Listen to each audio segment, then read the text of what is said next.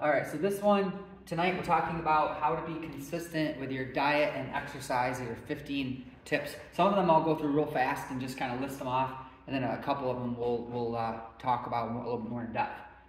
Because this really is probably the biggest issue for most people as far as like if they're not, making progress, is they're just very inconsistent. And so when it comes to trying to increase consistency with diet and exercise, you got to kind of, as I go through these, think about where are you, how well are you doing at these right now? And if not, how could you go about implementing at least some of them? The more, the better. I think there's sort of like a synergy with it. So imagine if you're implementing all of these elements, then your consistency goes, way up. I always like to point out that whenever you talk about consistency, you have to always think about it from the perspective of, some people will say, well, I'm just not consistent with my diet and exercise. And it's like, okay, so you're not consistent with diet and exercise, but you're consistent in other things, right? Like think about something that you're consistent at right now. Then going to work. Going to work, yeah. Any other examples? Something you're consistent at right now? Exercise. I'm just not pretty consistent now. Diet, a little harder. Yeah. What's another example of something? What would you say? Something consistent at? Oh, putting me on. On the spot. I said the ones I couldn't. I said the ones that he's like work and walk my dogs. Walk your dogs. Okay, so now you think about it, the things that we are consistent at, there's a reason why we do them consistently. In fact, when we're trying to change our consistency, so let's say we're trying to quote unquote eat better, right? Think about it, you're actually already being very consistent with not eating good, right? If you're trying to change how you eat, that means you're consistently doing something else, right? So think about why would someone eat not so good or eat too much? Well, generally speaking, the things that we do, if you think about this big picture perspective, the things that we do consistently, we usually do for one of two primary reasons. One, because the pain involved in not doing it is very high. So like, don't go to work, what happens? Right? If there's some pain going to be involved there, right? It's going to be difficult to survive. It's like a survival thing, right? I have to go to work. Taking birth control. Yes, there you go. Yeah, there's going to be some pain involved. And then the other is we derive a lot of pleasure or satisfaction from it. So the things we do consistently generally boils down to pain and pleasure in a sense, right? And notice that there's a pattern here of this as well, and that when it comes to doing things that we know we should do but that we don't do consistently, a lot of times it's because in our own mind the difficulty, the pain, the expense, however you want to think of it, is somewhat high. We know there's rewards to be had there, right? You know that working out and this is going to have some rewards, but there's also a bit of resistance because we're like, it's going to take up some of my time, it's going to take up some of my money, it's going to take up, it's going to be a little bit of pain involved. And so we're always kind of fighting those things a little bit. And so that means that the better we can do at increasing the pleasure that we derive from whatever it is that we want to do and decreasing the pain a little bit, making it more enjoyable, typically the better we're going to be at doing it consistently, right? And then there's some other barriers that might be just more environmental, but let's go buzz through some of these real quick. So one of the first ones, start small, ease into it. Don't go with extremes, kind of commit to the lifestyle. This one, think about it. How are we reducing pain here? Well, because we're not taking on something that seems overwhelming.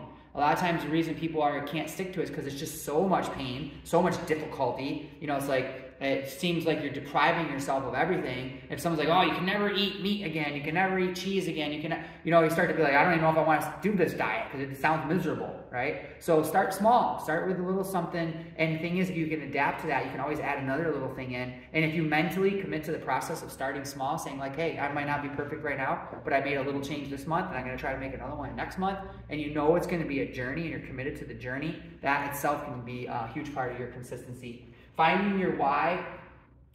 This means like trying to think a little bit deeper to like beyond just like, someone will come in and say, what do you want to try to achieve? And they're like, oh, I want to lose 5 pounds or I want to lose 50 pounds. Yeah, but I understand you want to lose weight, but what are you really trying to achieve? What's your why? Why do you want to lose 50 pounds?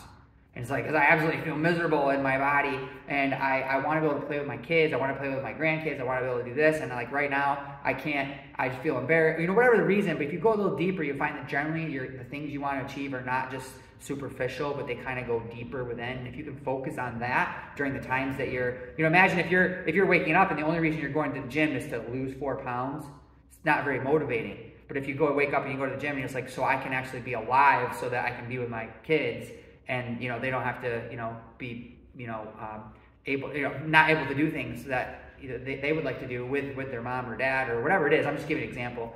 That can be more motivating for many people and help you to be a bit more consistent when you focus on your deeper why.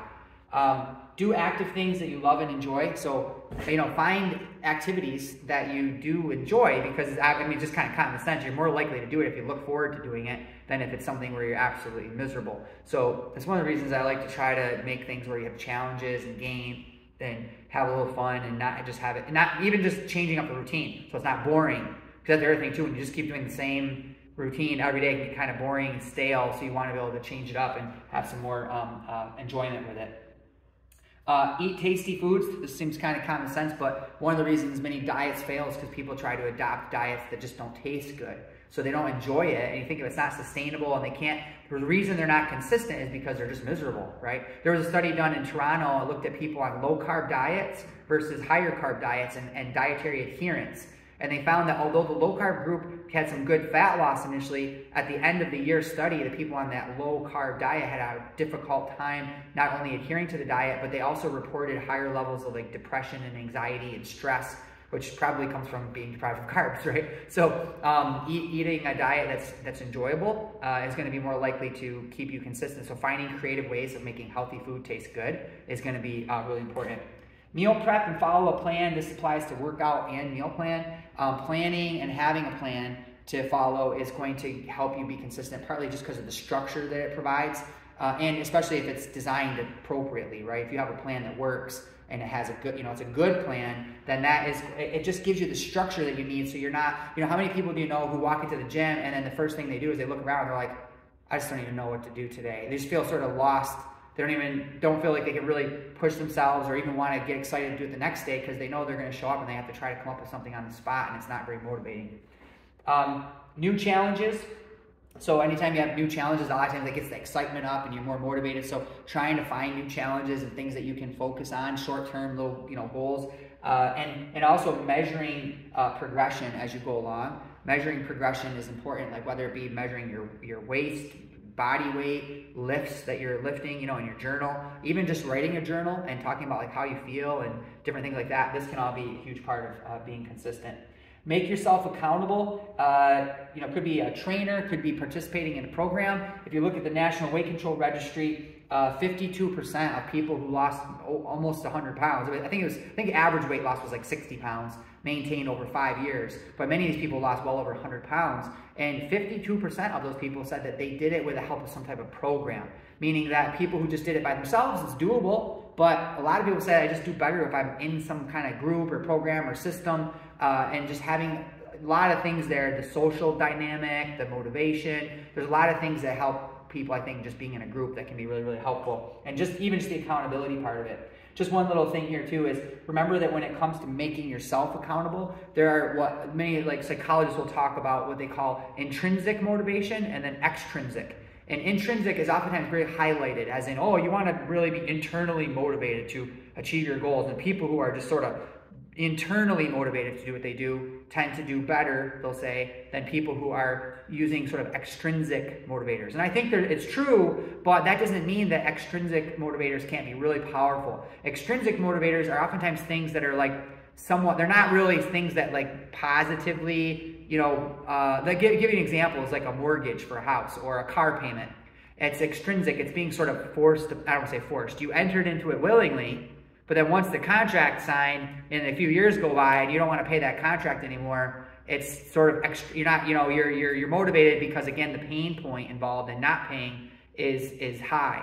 And so you continue to do it. You continue to be consistent because there's some pain involved. And some people benefit from finding things they can do extrinsically, whether it be a contract or a deal with a friend. Someone was telling me yesterday that her and her husband are doing a money jar. And what they do is every week they each put $20 in the jar. And then at the end of the week, they have a target for how many workouts they have to each do, and they hold each other accountable. And if they don't hit their target, then the other person has to relinquish whatever's in the jar. So if they do this week after week after week after week, and then they miss 1 week, then that week, whatever's in the jar, they all get to, take. We were talking, and I said, well, what happens if you both miss the same amount of time? And we came up with the plan of, we'll give it to the kids. So then the kids get the money so that, if they both miss their workouts. Another person did a commitment where they basically said, if I miss my workouts, then I have to mop all the floors, and they have this huge building. And that's the deal they made with their spouse to say. So they're giving themselves, they're intrinsically motivated, but they're also setting up some extrinsic things to where they're increasing the desire to be more consistent, because they know there'll be a bit of pain involved if they cheat on their plan. And you can set up all sorts of things for that. In fact, there's a book called The Blackmail Diet by John Bear that goes into this. It's really cool. Let's see. Pick same time of day and schedule in advance. This is really important because workouts that aren't planned tend to not happen. So, many people, they're the people who never are consistent with exercise are almost always the people who are like, well, I'll do it when I can fit it into my schedule. The people who schedule it and plan it, those are the ones who tend to have much higher consistency. Do it with a friend. That's, I think, enough said there. Doing it with a friend is like very motivating. That's why whenever someone's not here, we're always like, where is everybody? Because we all feel more energy and more motivation when we can do it with other people. And that's why we miss them when they're not here. Have a behavior-based goal as well as short-term, long-term goals. So meaning that when you have a goal for a month, don't just focus on the end result. Don't just be thinking about like, I need to lose, I got to lose 5 pounds by the end of this month. Think about what you're doing each day that's a behavior. So exercise is one of them, but having something very specific, like I'm going to have a cup of vegetables at each lunch meal, or I'm going to have 2 raw fruits every single day, or I'm going to have 2 raw fruits at breakfast, or, you're having something very specific that you're really kind of in your head, it's very specific, not vague. So in other words, don't say I'm going to have more raw fruit this month. That's vague. It doesn't, there's nothing specific about that, and it's not likely to happen. But one way you can increase your consistency is to get really specific and say, okay, I'm going to have an apple or some other type of fresh fruit at every lunch meal this month. And that way it gives you something very specific to focus on, and that behavior can lead to weight loss and other types of benefits than simply focusing on the end goal, because that doesn't really change a whole lot. Change your environment. This thing, read the book Change Anything by Joseph Grenny. This talks so much about how the power of what's around you is what's influencing you. With the people you hang out with, the food that's in your house. If you're going home and the fridge is filled with ice cream and there's chips out, and then of course it's going to be difficult to be consistent. But the person who walks home and their house is a safe place, so to speak, they have all the good stuff there. It's hard to cheat on the diet because there's nothing there to cheat on, right? That's why they say that quote. It says Superman doesn't keep kryptonite under his bed, right? You don't keep the stuff that is your kryptonite lying around, because it's gonna screw you up. So get that stuff far away from you and have it only once in a while as a special treat. Mentor someone else. This is really important. Because when you're the example, your level of consistency goes way up. When you know someone else is watching you, and when you know someone else is looking up to you, and when you know someone's going to you for advice, your just desire to be more consistent and more I don't just mean consistent with what you are, your workouts and things like that, but I just mean consistent with even what you say and what you do, right, is higher, because you don't want to let that person down. So I think mentoring someone or taking someone under your wing is a great way to kind of help you be consistent, and that's a cool one. Do it with someone who's more fit than you. There's some cool studies showing when people worked out with people who were more fit, they pushed harder because they didn't want to be perceived a certain way. But on the other hand, the person who was more fit tended to want to help the person that was underneath them, kind of back to this mentorship type thing. So they were showing this kind of cool dynamic when you're in a group where you're not all at the same level. Right?